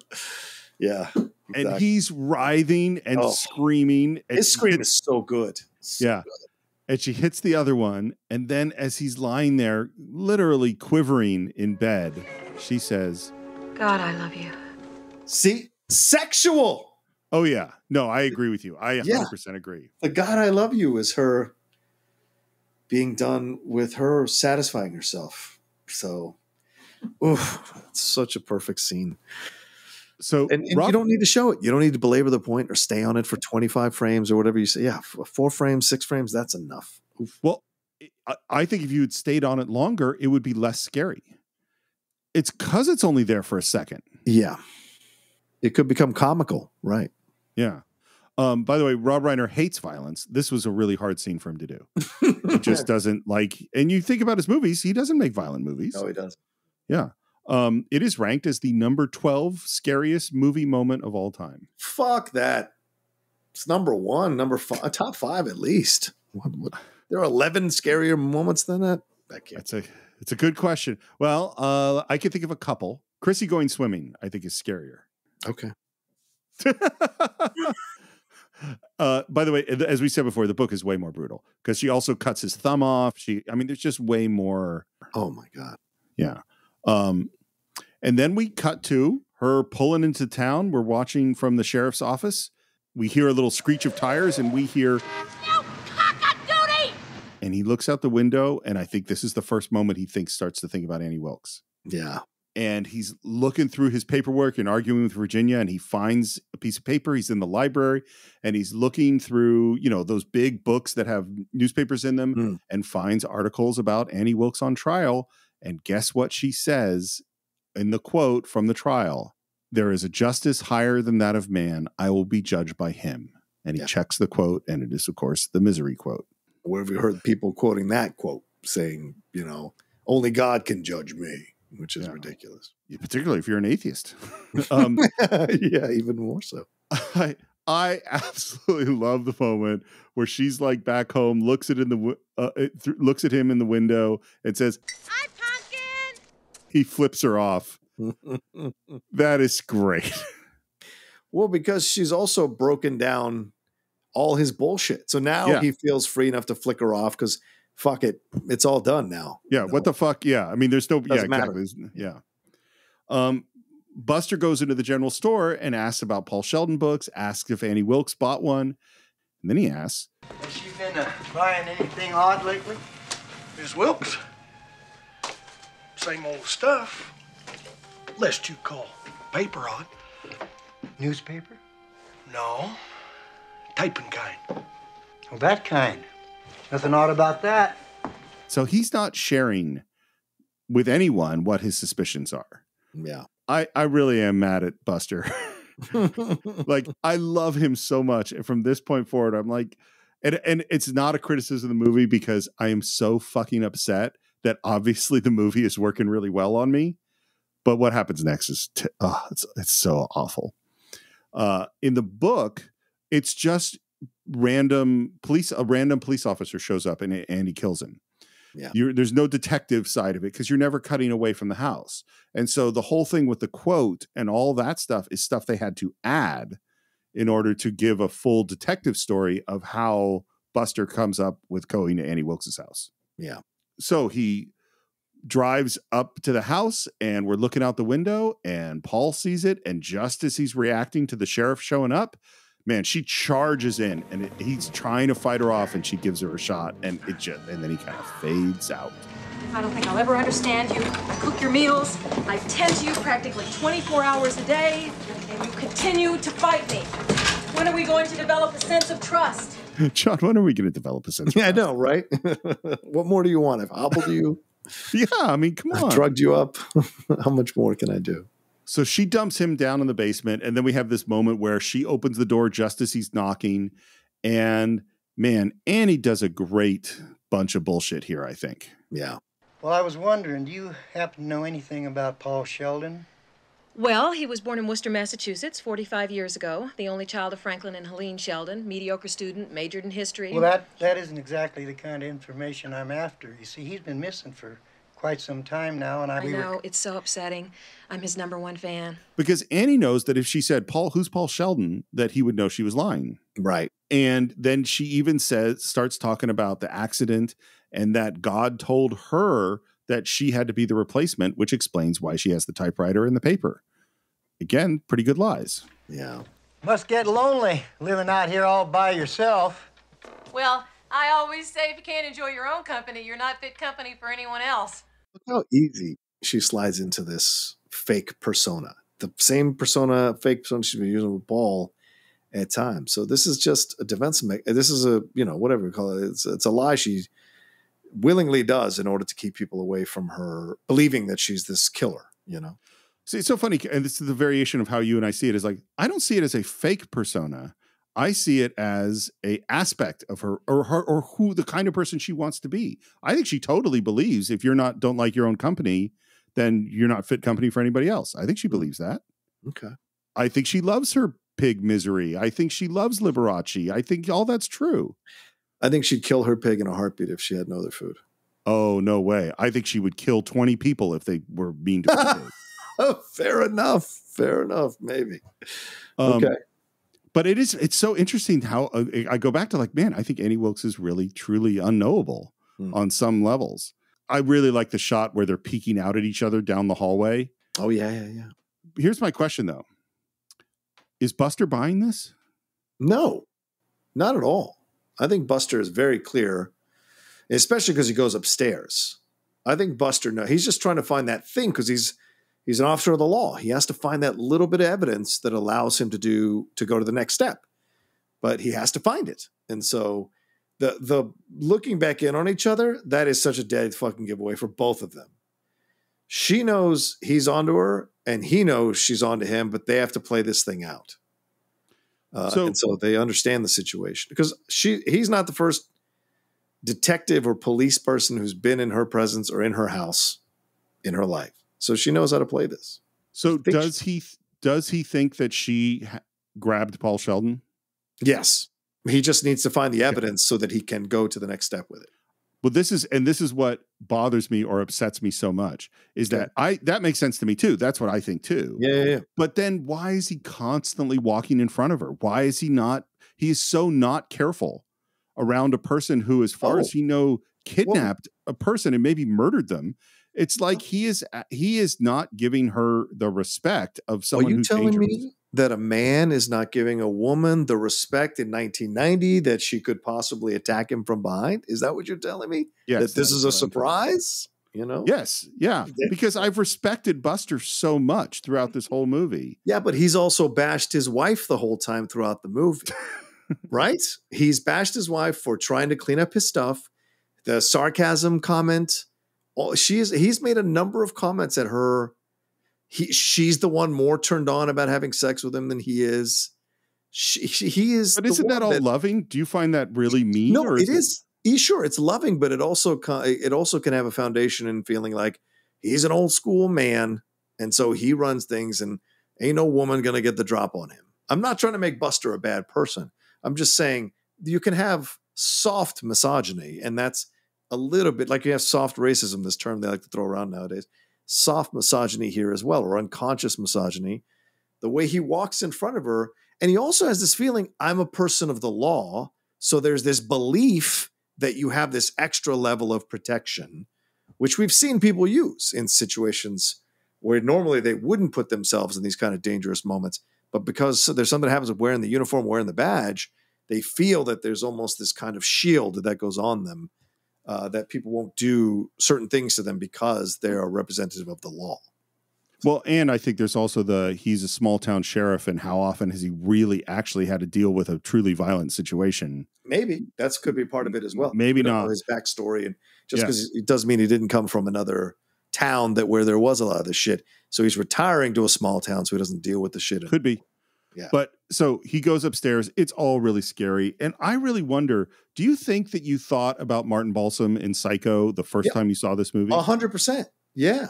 Because I bet I did too. Because I'm just the fact that it's a staircase, the fact that the person is that close to exposing what's really going on, and then the shock of the moment, just like the shock of Anthony Perkins running out from the God's eye view, running out from the room.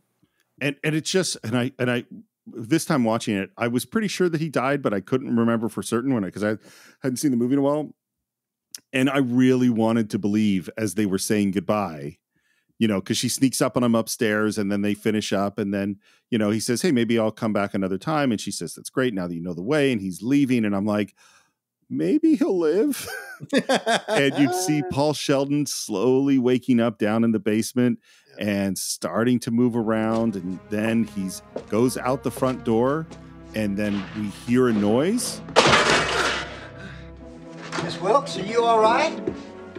Here! I'm down here! And he opens up the door to the stair down to the basement. It happens so fast. Mr. Sheldon? Oh, it's so upsetting. Double barrel shotgun. You see, I've known for some time why I was chosen to save you. You and I were meant to be together forever. But now our time in this world must end. But don't worry, Paul. I've prepared for what must be done. I put 2 bullets in my gun. One for you and one for me. And she comes back with the revolver and the syringe. Now don't be afraid. I love you. And what does Paul say back to her? I love you too. This is where I go, I don't think she's 100%. He does sell her on this bullshit. Mm-hmm. You know, like she does want to believe that he could love her. You know, she was never going to kill herself. I hope you know that. No, of course she was going to kill herself. Nope. She was going to kill him. She was never going to kill herself. Oh, that's what I think. Again, totally. Yeah. That's totally motivatable. Very possible. Yeah, right. Because in her fucked up way, she does love herself or thinks she's because she might even go like, "Oh, are you telling me not to kill myself now?"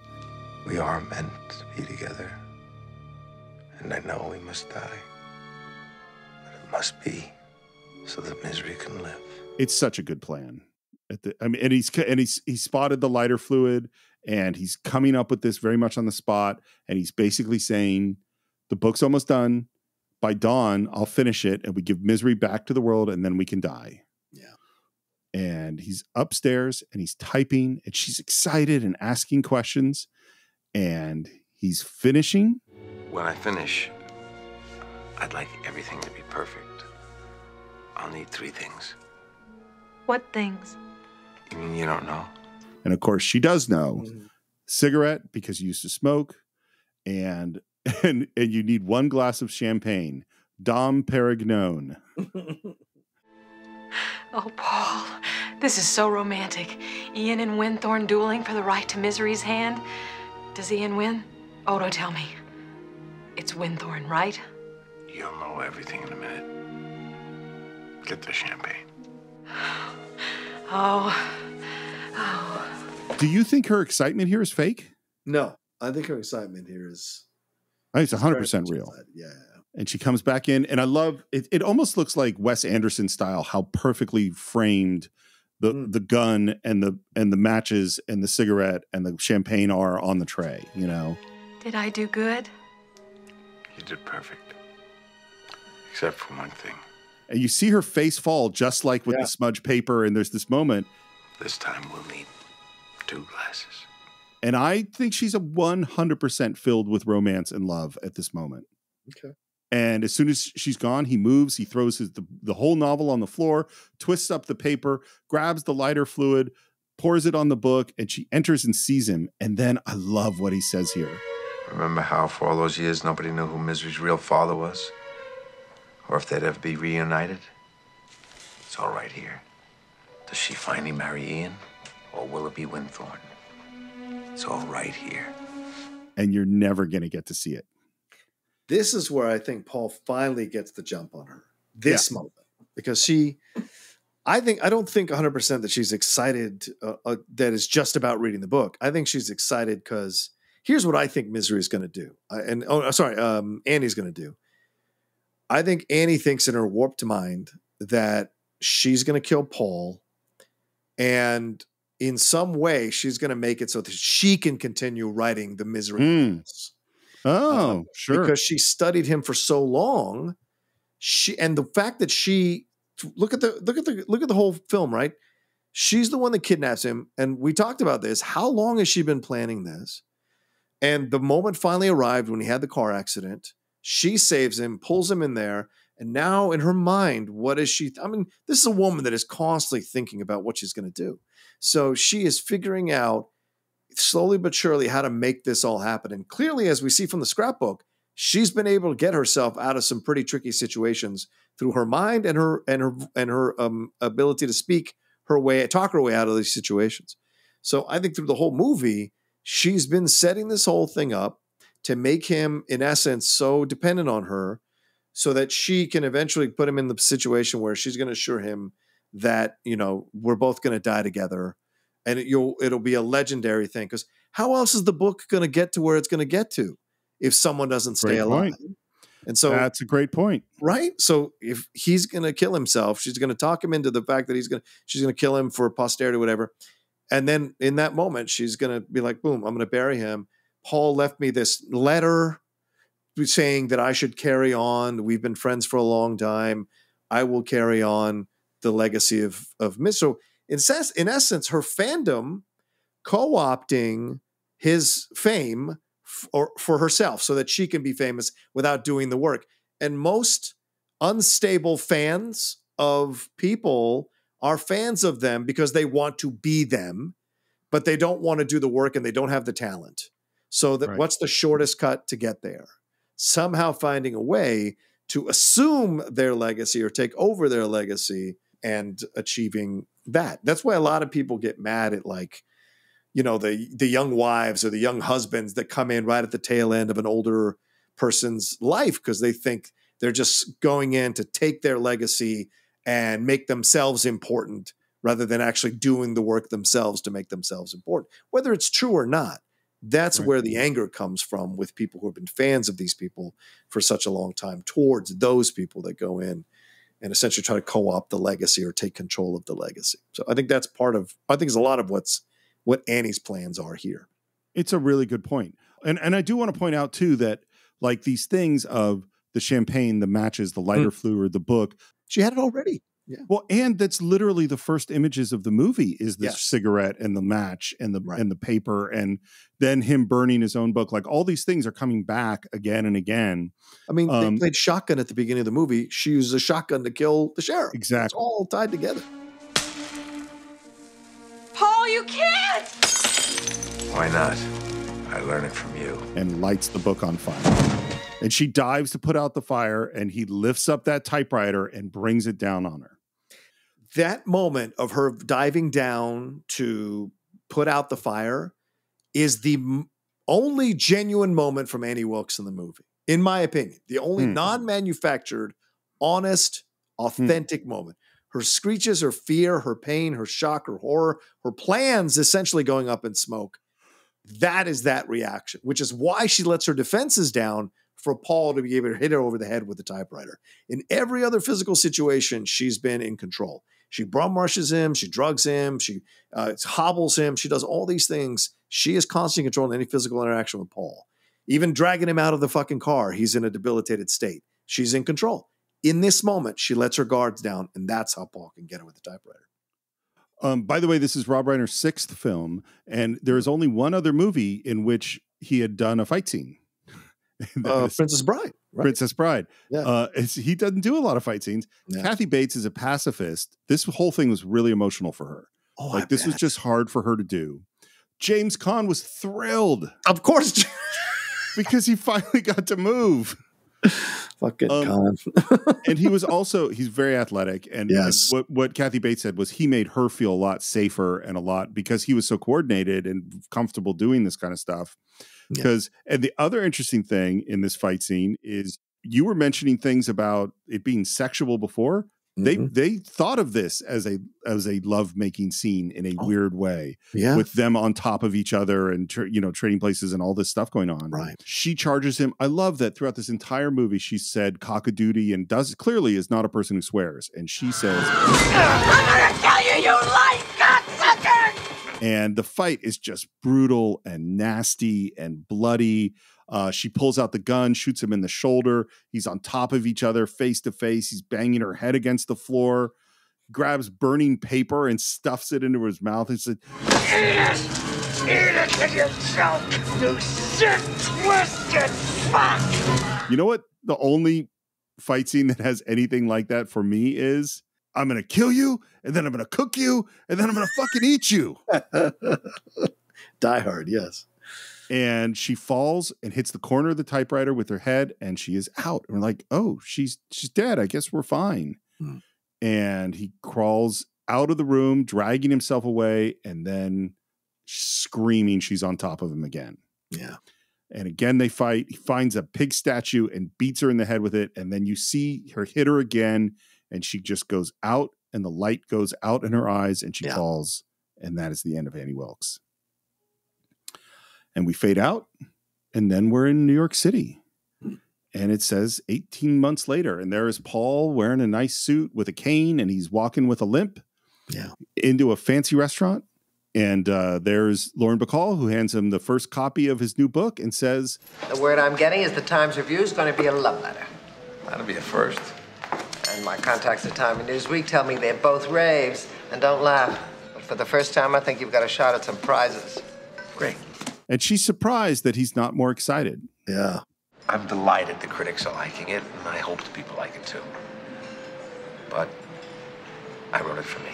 One of the interesting things in the book is that Paul faked burning the Misery novel. Oh. And that is the book that he's publishing because he loves it. Oh, wow. Interesting. I don't think it's as powerful. I agree. Right? I agree. Yeah.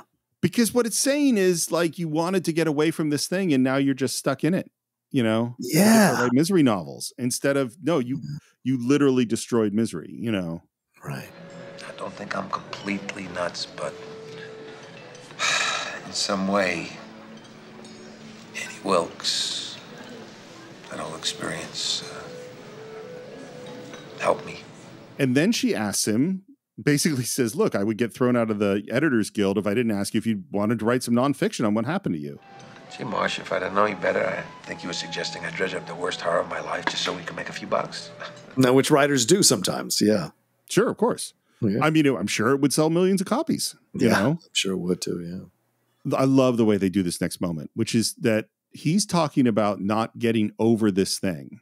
And he's talking to Marcia, but he is looking, as we hear really dissonant music, at a server coming into the restaurant, and it is Annie Wilkes. Yeah. And she's coming towards him, and as he's talking, she pulls out a knife.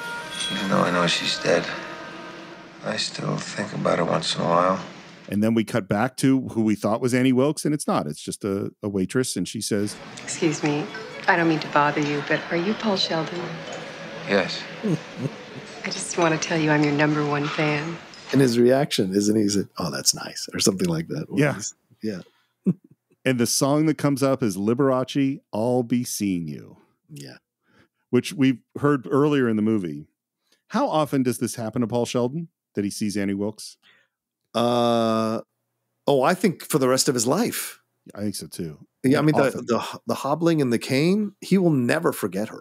She's always going to be a part. And I think he's right, which I think is the fantastic ending of this movie, which is why the movie works better if he did go write this other thing, because she had to put him through some shit because he was not appreciative of the fact that misery, like Lauren Bacall tells him near the beginning of the movie in that flashback, put braces on their kid, bought him 2 houses. He hated her.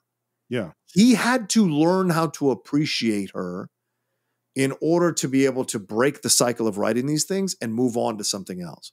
So in a colossally fucked up way, the experience was essential to him being able to put her to bed, misery once and for all, and understand the effect that character had on people so that he could move on to something else with a little more grace and humility in his approach. And maybe that's why this book that he wrote is getting the rave reviews, because we don't know what that book he wrote that Annie burnt. We don't know what the response was going to be to that book. We never find out because he burnt it.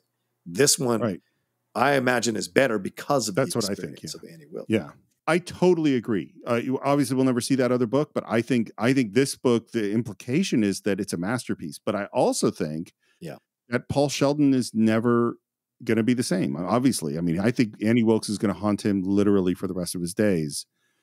And it's really upset. It's a disturbing ending to a movie, even though he gets away, you know? Yeah. And ironically, it may be her over his shoulder for the rest of his life, forcing him to write better. Like he might hear her voice in his head. For the rest. Continually going, he didn't get out of the cock-a-doodle car. It's terrible. Burn it. You can do better. Start over. So there was a lot of editing to get this thing just right. It opened at $10 million on its opening weekend, number 2 behind Home Alone. And it made $61 million domestically. Kathy Bates won the Oscar for Best Actress. My understanding, I think, is this is the only Stephen King novel ever to win an Oscar. Wow. I think. And I was doing a little research to check to see if that's true, but that is what I read. He puts this in it's one of his favorites of his books turned into movies. 2 of the other in the kind of top 3 are Shawshank and Stand By Me. I was looking at just sort of the, Rotten Tomatoes kind of stuff. It's not nearly as well reviewed as I think it should be. Mm-hmm. And it is ranked as the number 17, or she is ranked as number 17 on the scariest movie villains of all time. And that is everything I have on Misery. John, do you have final thoughts? Yeah, final thoughts of this. This is a fantastic film to go back and revisit. If you just want a slice to remember what it was like to do horror in the 1990s and the approach that Rob Reiner took here, who is clearly a master filmmaker in terms of the fact that he has been successful in multiple genres. So seeing his take on horror, sometimes someone who's not a dyed-in-the-wool horror director can have some fantastic points of views and interesting new approaches into horror. And I think this film certainly conveys that. And because Rob Reiner is very well aware of male-female relationships, if you remember When Harry Met Sally and The Princess Bride, that experience comes into play here in this male-female relationship between Paul and Annie, this codependent relationship that establishes between them in the most unsettling and scary circumstances brought on by Annie Wilkes. And then what it leads to at the end is that she will always stay in his life. So there are many lessons to learn here out of this movie. Appreciate anything that gets you into a position where you can be successful. And second, never spit on the fans. Never spit on the fans. And the third thing is always follow your compass. Always follow your compass, your true north compass. You never know where it's going to lead you. And stay away from unsettling situations, for God's sake. So I think the film endures for so many reasons and deserves to, because of the writing, the directing, the acting, and the overall vibe of this film that is very difficult to do, consolidated into essentially one area for a majority of the film, but it works because of everybody involved bringing their A game. So yeah, it's one of the most unique horror films ever in the history of horror films. So the first thing is you made me think of the Rob Reiner couples of Buttercup and Wesley, Harry and Sally, and Annie and Paul. Yeah. Those are some interesting couples. For me, I think when I think about craftsmanship, and everyone who's listened to the show knows that craftsmanship means so much to me, this is the kind of movie I'm thinking about. Is that every single detail, every single shot is there for a reason. The music works perfectly. The performances are so specific. The storytelling is so great. James Caan's minimalism and everything that plays behind his eyes, all his thought process you go through, and the craziness of Annie Wilkes, who's really turned into an even more ambiguous character as we've discussed her, and what Kathy Bates does with that performance, that indelible performance, and the way that tension is created in this movie, where it's mostly a guy sitting in a bed or sitting at a typewriter, is absolutely amazing. It is a super, super tight, well done movie. And I will definitely watch this one many, many, many times before I'm done. So that's what we think of Misery. We'd love to hear what you think of it. Visit us on our Facebook page. You can search for the Cine-Files or Cine_Files on Twitter, Cine-Files Podcast on Instagram. And if you want to subscribe to the show and I don't understand why you haven't done it already. You should go to Apple Podcasts or Spotify or Overcast or YouTube and subscribe there. Please leave your reviews. They really do still help. We're doing so much more on patreon.com/the Cine-Files, as we mentioned at the top of the show. So please support us there. You can do it for as little, I think, as 99 cents or $1 a month. $1 a month, guys. Come on. I mean, that's not that much. And if you want to buy or stream Misery along with every other movie we've ever reviewed, you can do it on cinephiles.net. And you can reach me at SR Morris on Twitter, SR Morris1 on Instagram. And we are almost done with Star Trek, the original series on Enterprise Incidents. John, how would people find you? You can find me at The Roca Says on Twitter, Instagram, and TikTok, The Outlaw Nation on Twitch, and my YouTube channel, youtube.com/John Roca Says. We do a lot of stuff there. And my other podcast, The Top 10, The Geek Buddies, and The Hot Mic out there for you all to listen to. So that's it for this week, and we will be back next time with another great film right here on The Cine-Files.